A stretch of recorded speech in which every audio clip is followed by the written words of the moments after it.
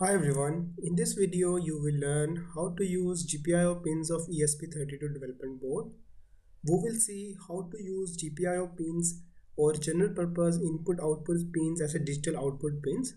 We will see example of LED blinking where we will use one of the pins of ESP32 as a digital output pin, and we will be toggling LED with a delay of 1 second. So let's see the general purpose input output pins of ESP32 development board. As you can see in this block diagram of ESP32 development board, in this tutorial we are using ESP32 devkit. ESP32 devkit supports 30 pins, but all these pins cannot be used as a general purpose input output pins because 30 pin version of ESP32 devkit supports only 24 pins as a general purpose input output pins. But out of 24 pins, 6 pins can only be used as a digital input pins. For example, GPIO 34, GPIO 35, 36, 37, 38 and 39 can only be used as a digital input pins. We cannot use them as a digital output pins. So we have option to use 18 general purpose input output pins as a digital output pins, which are enough pins to use in any embedded system project. So now let's see how we can use these pins in Arduino IDE to program ESP32 development board and how we can blink an LED with a delay of 1 second. So now let's go to the coding part. Here I have already written a code of LED blinking. First of all, we have defined variable LED pin and we have given a name LED pin to pin number 22. And now inside the code, we will be using this LED pin name instead of this number, which is a GPIO pin 22. Now inside the setup function we are using pin mode function. Pin mode function is used to declare either we are using GPIO pin as an input or output. So in the input argument to this function is LED pin and output. LED pin specifies which pin we want to declare, and output argument initialize this pin as output or input.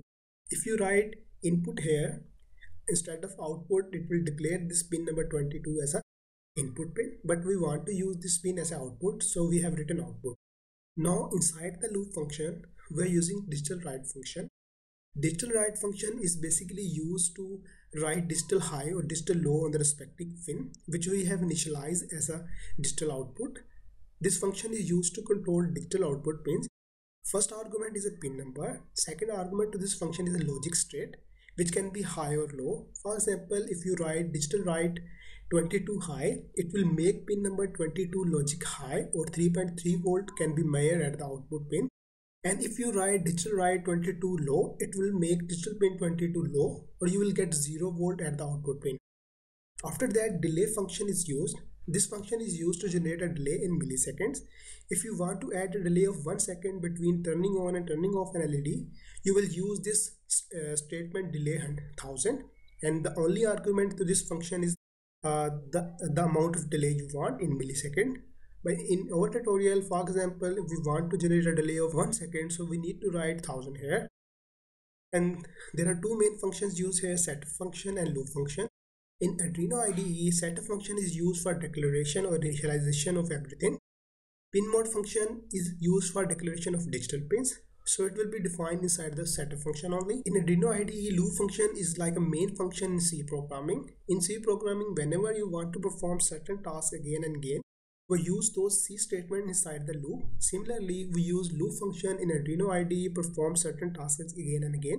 For example, in this code, we are using this digital write function to make LED 22, LED or GPIO pin 22 high or low with a delay of 1 second. So we will be using a delay function. For example, we want to turn on this LED on for 1 second, then we want it to remain on off for 1 second. So we need to add delay after every high or low state. Now simply click on upload button to upload this code to ESP32 development board. To upload this code to ESP32 development board, you need to make sure you have selected a proper board, which is ESP32 dev module, by going to tools and board option. And you also need to make sure you have selected a COM port to which your ESP32 board is connected. Now click on upload button to upload this code to ESP32 development board.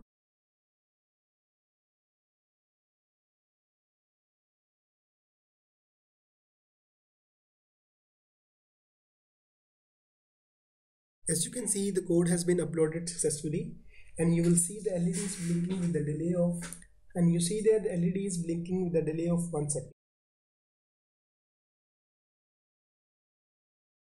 Okay, this is how we can use GPIO pins of ESP32 as a digital output pins. In the next video, we will see how to use GPIO pins as a digital input pin. We will use a push button to control an LED.